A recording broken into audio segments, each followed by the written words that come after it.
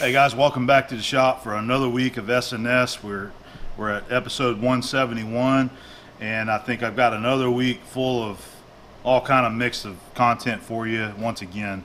So we're going to continue on with our short clips. I've got several of those that I'm going to share with you this week, and we've got several viewer mail that's come in.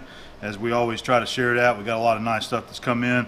One of those viewer gifts consists of a really nice micrometer, so we're going to check that out and actually have a closer look at it and see how it actually works. So it's a new mic that I do not have, and I'm pretty excited to have this because I've seen it before and I've never had one. So we're going to check that out. By the way, last week I apologize about the scratchy audio. Right here on the computer I have this Linksky's wireless adapter that I just plug directly into the top of the computer, and that's where I get my Wi-Fi out here for the computer. And this right here interferes with the microphone, that mic right there. And if that's plugged in, that you hear that's what that scratchy noise is.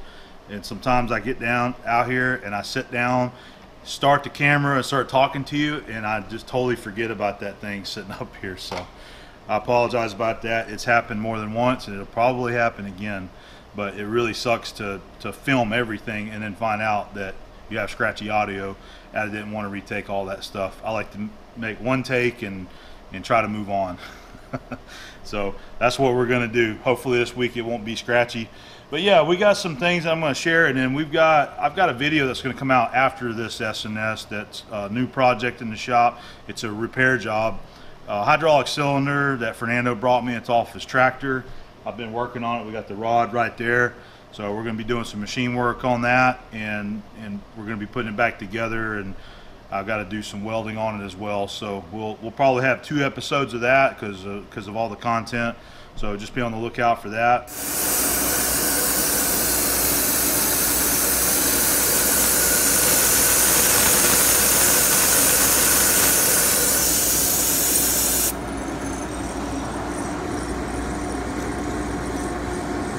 Last week, Abby and I went and did our little local exploration that we try to do every once in a while, and I've got video content of that. Hopefully you've already seen some of that, and that's something that we do enjoy to try to do when we can, especially like a Sunday. We try to step away from the work and have a day to relax and enjoy ourselves, you know, and get out and do something. So we're going to try to do some more of that here this summer, and bring you some more of that adventurous content around here, and I hope you guys are enjoying that. If you haven't watched some of those, I highly encourage you to go check some of those out. You may like something about those videos over there.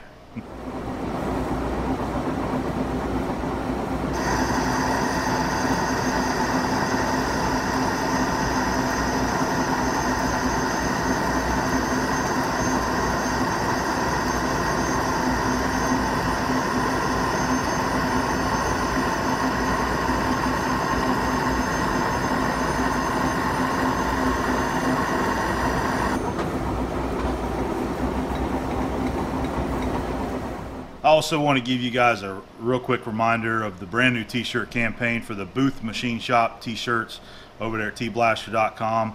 You can swing over there and pick you up one. We got 2 campaigns. One is for a pocket tee like this here. It'll have a Shop Life logo, the logo on the back, and then you'll have a graphic tee that has the Booth Machine graphic on the front with the really nice Monarch picture there. So I'll have the links in the video description down below. Click on those and it'll take you right to it. So go check those out and pick you up a new shirt.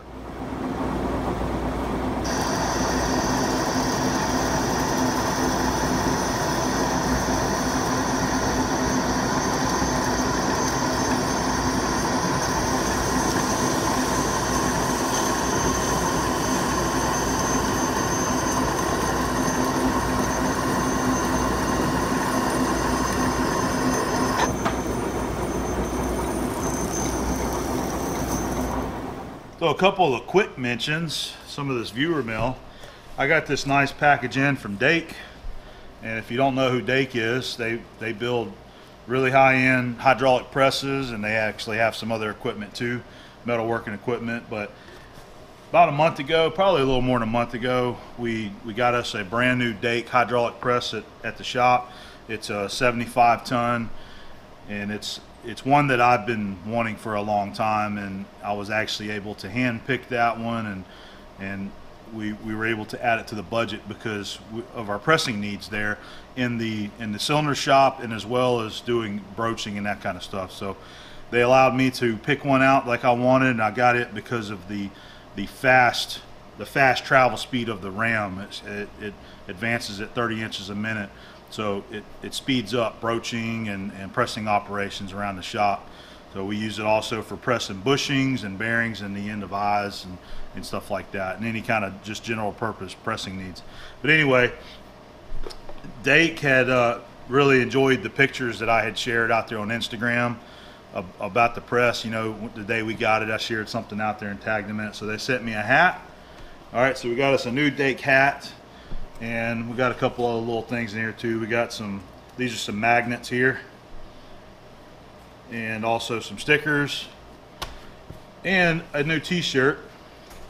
But unfortunately, they didn't send me a machinist size t-shirt. This is only a 2X, so a little bit tight for me, but hey, maybe one day I can fit into it. But anyway, thanks Dake if you're watching. I don't know if you guys watch my videos, but it's always cool getting some official gear from a manufacturer.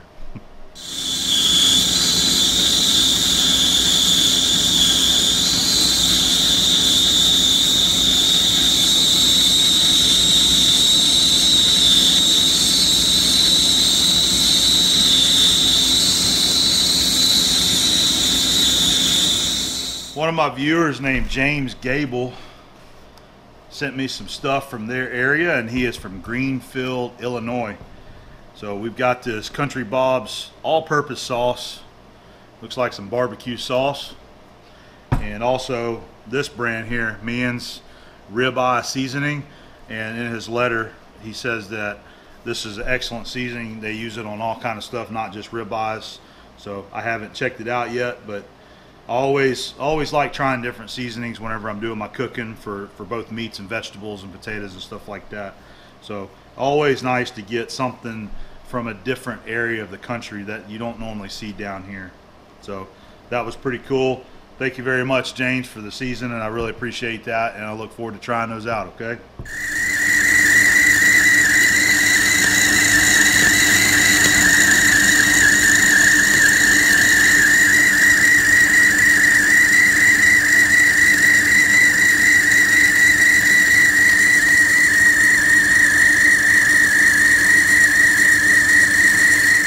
So you might remember a week or two ago I was talking about the camera problems I've been having again with my GoPro, thinking that it's the USB port. This is the camera that I used to always use for what this camera is doing now. So here is the mic that I'm using for the gimbal mount. This is a Monarch, and it plugs into the side there, the USB port on the side. And I think that this USB port is not working correctly, because sometimes when I'm using that wire plugged into this USB port, that's when I get that bad audio. So I switched cameras out. That one's been doing fine, and this mic has been working good so far for that camera.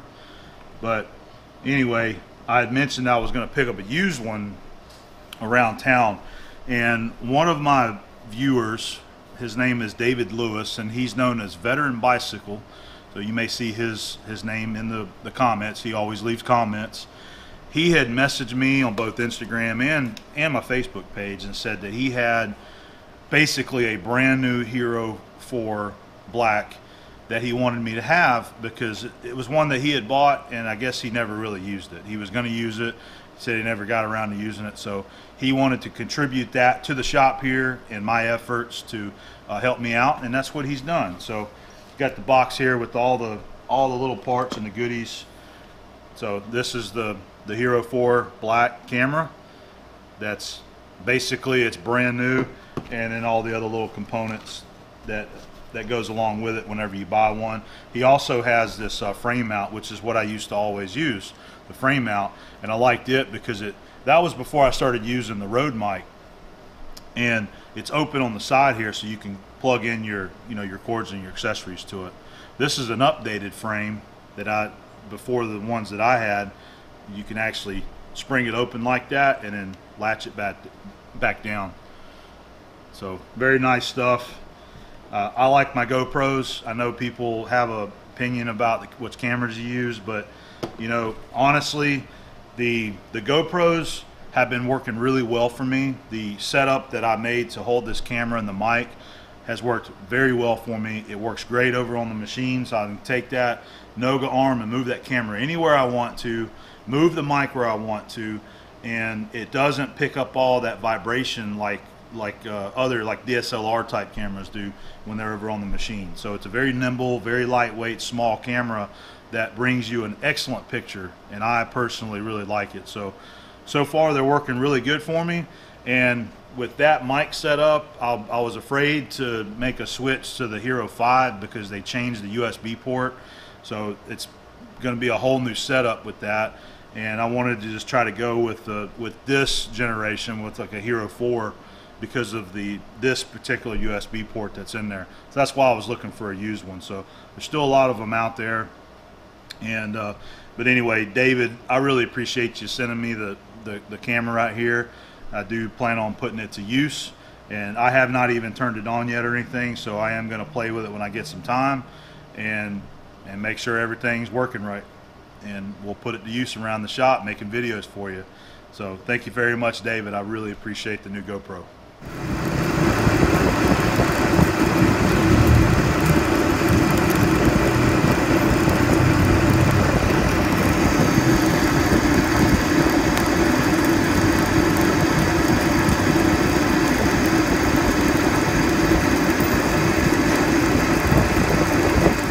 So I got a nice red Starrett box in from Mike Rickett, and he is from Charlotte, North Carolina. And he was messaging me and telling me that he had a nice red box coming my way that he wanted me to have. He also sent this. I'll go ahead and talk about this. We got some ghost pepper sauce that he wanted me to have. The brand is called Tropical Pepper Company, and this is supposed to be pretty dang hot. I was looking to see where it's made. It says product of Costa Rica, and it's got a scale there on the side of the hotness level, and it says this one's deadly. Mike was talking about in his letter or his email, that it's best to just mix this in something, not put it on something. So if you're making you some chili or some gumbo or something like that, maybe put a drop or two in this to help give it a little bit of spice to it, So I like my stuff hot, but I don't like it to the point where my mouth is on fire and it's burning, it's uncomfortable. But I'm Southern, and I like Cajun food, so I do like spicy food as well. So anyway, that's pretty cool, Mike. I really appreciate it, and we will try that out. But I wanted to go ahead and show you this mic. So this is a mic that he had picked up that he wanted me to have. It didn't come with a case, so he actually purchased this case from Starrett because he wanted to have a nice jewelry case for it. And I'm sure it comes with the box too when you buy the case. So this is a Starrett number 221 micrometer, and this one's a little bit special. And I'm gonna zoom you in with the Sony here, and we're gonna have a lot closer look at this micrometer and how it works, and we'll talk about it. This is a new one for me that I had never used. I've seen it in the catalogs, but never had my hands on one before, so it was really nice to get this number 221. And what's unique about it is the tints are red on the friction thimble barrel right here, and you can see that barrel moves, and you can see this one moving too. So I had to do a little bit of research, and he had sent me some info on how to read this micrometer from Starrett, and he also sent this info here too, if I can get to it, about the inventor, and his name was A.G. Hagstrom. He's the one who invented this back in 1940, and some information about the micrometer right there. So very cool, very interesting stuff to read. And this is going to be a very, very nice mic to use. It's very beautiful. So let me get you set up. We're going to zoom in and we're going to have a closer look at this 221.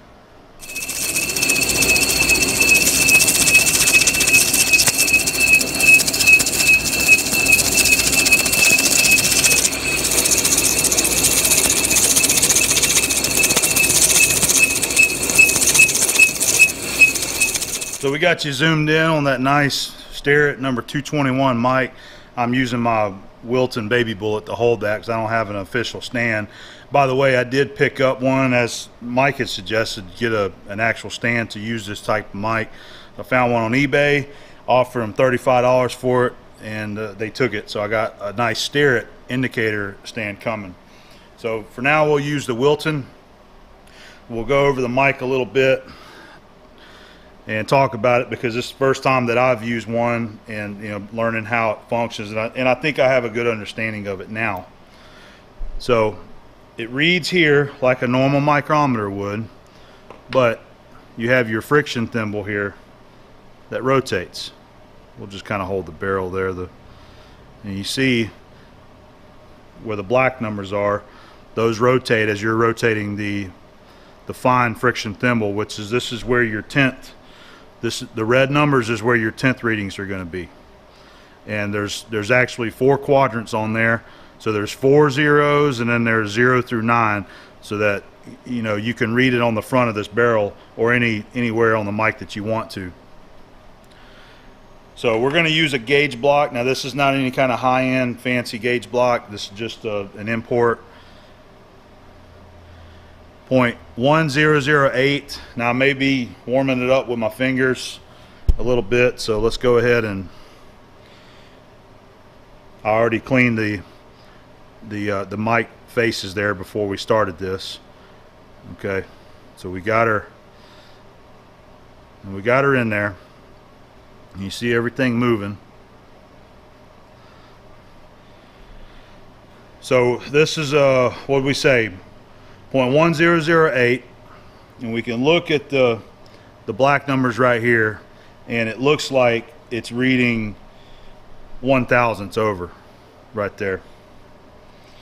So what you do to get your actual 10th readings is you take and you rotate it. You see it's lined up on that line there. It's a 0. Well, you move it 10 numbers there so that it seats here perfectly. Okay, then once you do that, then you look back down here and you want to line up the 0 perfectly in line with that horizontal line. So right about there. All right, so now the 0 looks like it's lined up, and then you come over here and you look at your red numbers and you count that up, and that's going to be your 10th reading. So let me get it positioned again, and I've got it looks like 9. It looks like it's lined up on the number 9 right there. So I don't know if the mic is off 1 or 2 tenths of calibration, or the gauge block, or what, but that's how you read it right there. So if we're going to assume that this mic is reading correctly, when we go back up to that 0, see, you just rotate it and don't let it snap back. You always keep it under tension and slowly back it off. We're going to line it back up with this 0, and I'm getting between the 8 and the 9 now on that. Let's see, I dropped it down a little bit, so 9/10. I'm going to call it 9/10. So you add that to this value here, so that would be 0.1009. And when you're through taking your reading, you back it off slowly and don't let it snap back, because it is under like a spring pressure there. So that's it. That's how you use the number 221. And I would like to go ahead and have this mic calibrated and make sure that it is reading like it should. So I'm going to work on that. But Mike, I really appreciate that. That is a very nice and beautiful mic, and I look forward to practicing using that and actually put it to use around here. So thank you very much for sending that in.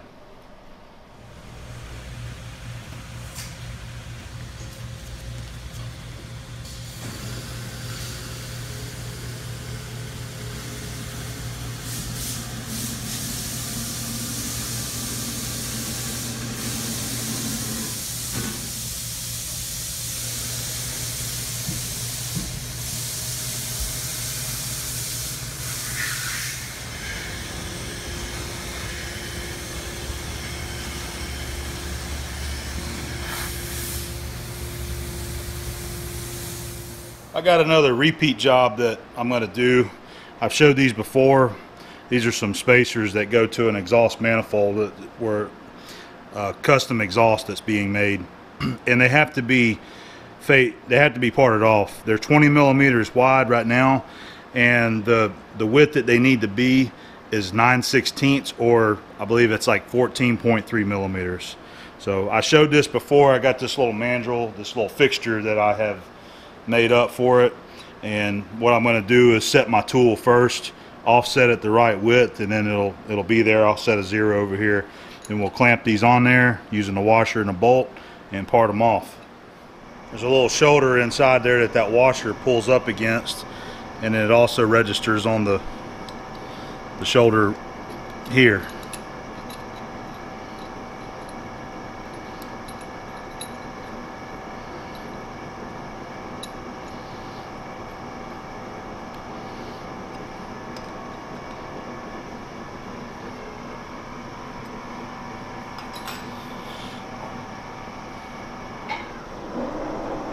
I've already got the distance set. I'm going to use some coolant this time.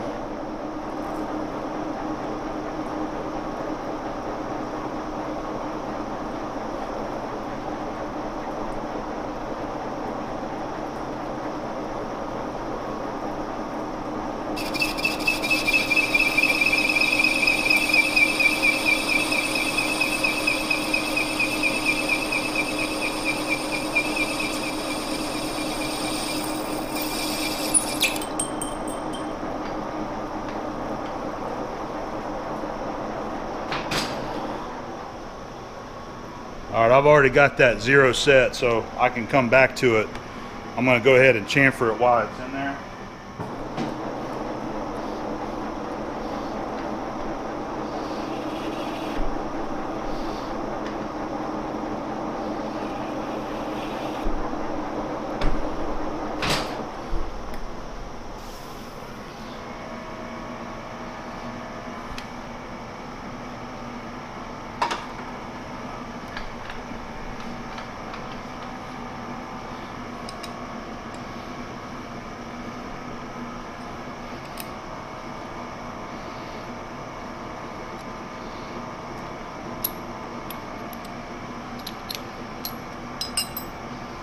All right, let's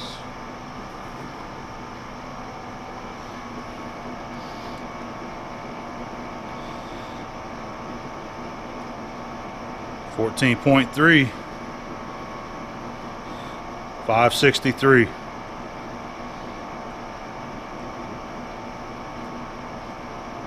Okay.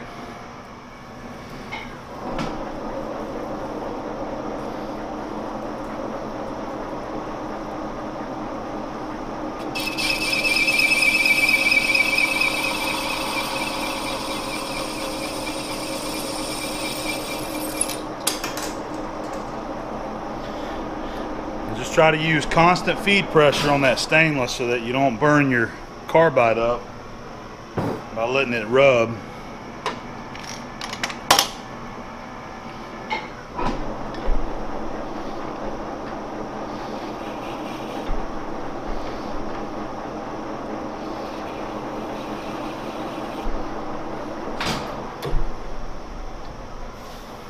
I just visually and use my finger to check it, make sure that I get that edge good whenever I deburr it. Alright, so 2 more to do just like that. I guess what we'll do is go ahead and we'll check this one and see if our 0 repeated on on our mag indicator.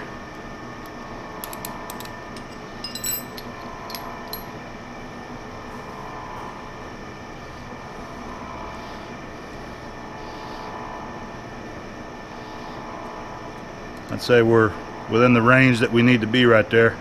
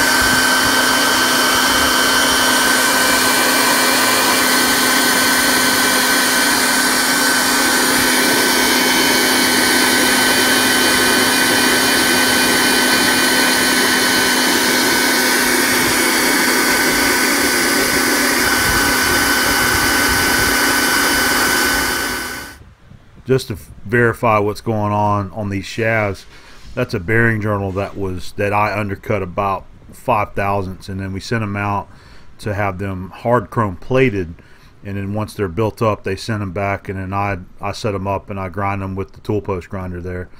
That particular journal finishes at 5 inches .002.